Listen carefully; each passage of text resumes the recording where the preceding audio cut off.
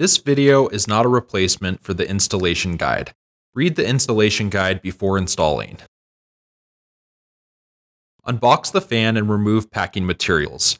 This installation guide is included with every unit and provides detailed descriptions of mechanical and electrical installation requirements. Remove the unit from the box and remove the protective plastic.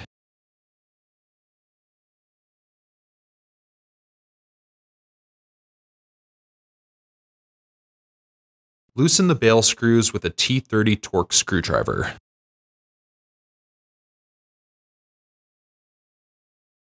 Align the bail vertically and tighten the bail screws to lock the bail in place.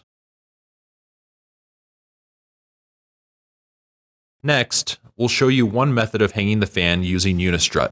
For additional methods, consult the installation guide.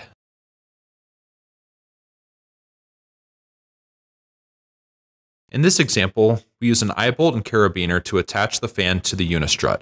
This installation method is adequate for any fans that feature a single eyebolt on the bail.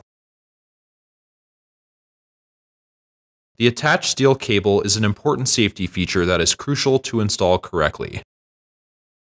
The leash detaches from the unit with a T25 TORX screwdriver. It can then be looped around the top cord of the joist and reattached to the body of the unit.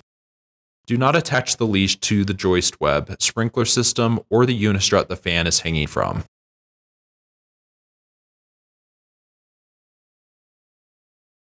At this point, the mechanical installation of the fan is complete.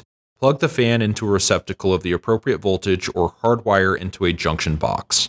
To control clutter in the ceiling, you can use zip ties to secure the power cable to the bail.